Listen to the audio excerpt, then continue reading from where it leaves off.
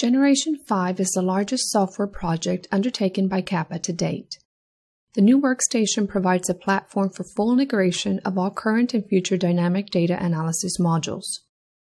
It also facilitates the connection to third-party workflows for massive data found both in permanent downhole gauge and also unconventional resource fields. This short video shows just a few of the facilities to be found under the new Sapphire Pressure Transit Analysis, Topaz Rate Transit Analysis, and Ruby Multipurpose Full Field Numerical Model modules. It is designed to show some of the new interface and functionality and is by no means a complete representation of what's to come. We hope you enjoy it. First, let's look at Sapphire, the Pressure Transient Analysis module. All analysis modules will be accessible through the new KAPPA launcher. In this example, we are launching the Sapphire Pressure Transit Analysis module to arrive at the new interactive diagnostic screen. Here, we very quickly drag and drop the infinite conductivity fracture and dual porosity diagnostic lines onto the data, regressing to obtain a match.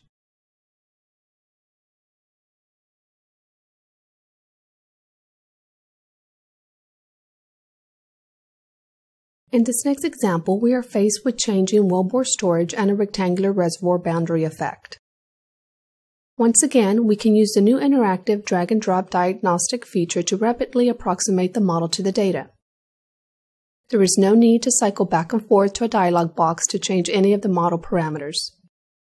Once a reasonable match has been made interactively, the generation of the model allows us to match the pressure and rate history.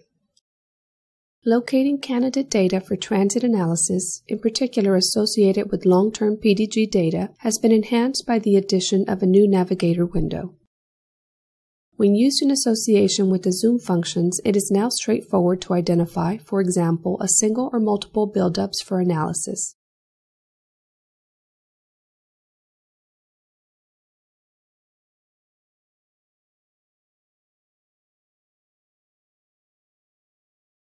The same interactive diagnostic tools in the log-lot plot found in Sapphire also exist in the Topaz Rate Transit Analysis module. Once a satisfactory match is obtained, the model is generated both on the log-lot and history plots.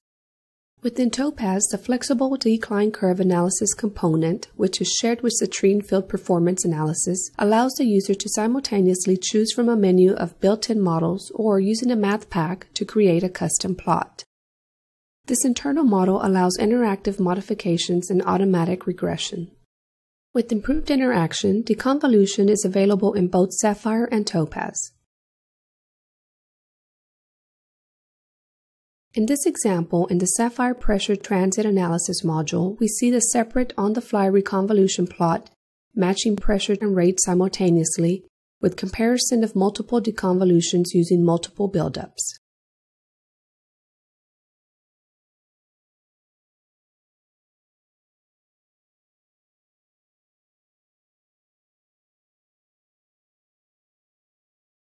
The multipurpose numerical model Ruby is now capable of operating standalone for a full field applications or is fully accessible and can be driven by the other analysis modules in the workstation.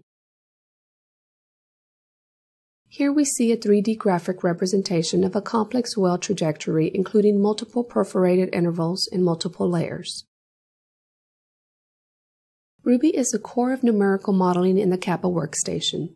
New graphic rendering allows the user to slice and dice the reservoir or sector in any direction using any time-lapse physical parameter while maintaining rapid intuitive build functionality and visualization tools. Besides a rapid interactive build of the KAPPA grid, it is also possible to import from geomodelers such as Petrel that then allows the model to be used standalone for numerical modeling or for transit and/or rate transit analysis.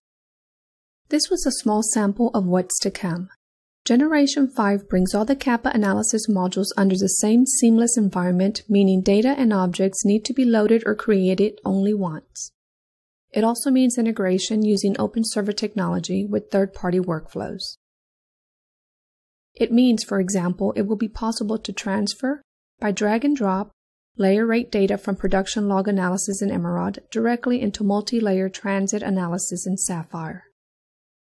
Bringing versus depth and versus time into the same environment means a new comprehensive formation test module, Azurite, will be released in 2016. We now look at a graphic representation of two workflows under Generation 5. Permanent downhole gauges provide a rich source of high-frequency, high-resolution data for reservoir surveillance. OpenServer mirrors the gauge data from the historian and smart filters it using wavelength algorithms. From a logical data hierarchy, it is then a simple matter to navigate the pressure data to identify candidates for analysis in Sapphire, or long-term rate data with or without pressure for decline analysis in Topaz, or full field studies using Ruby. Our analysis may be analytical or numerical. With the numerical model at the heart of the workstation, we may build the model interactively or import from geomodelers with single or multiple complex wells through any layers on any trajectory.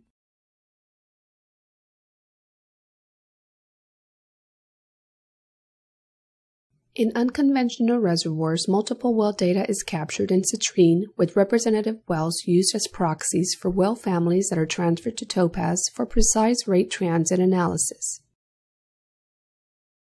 Advanced numerical analysis, including DFN, is available using the KURC app.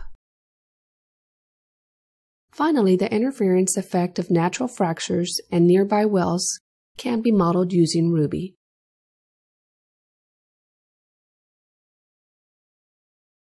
With the launch of Generation 5, KAPPA will release an education pack on the new website, contact clients to assist with the customized rollout program, and arrange a series of roadshows to make the transition as smooth as possible.